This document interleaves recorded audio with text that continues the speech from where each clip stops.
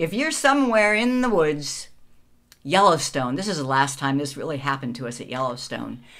There was no cell tower within miles and miles and miles. So our phones could not connect, but we're still using them as cameras, right? So we're using the phone. Did you know that it keeps searching for cell towers? And that uses a lot of battery. If you turn on airplane mode, it stops searching. Right. And that will conserve your battery. It does. If it's constantly searching, your battery's going to drain.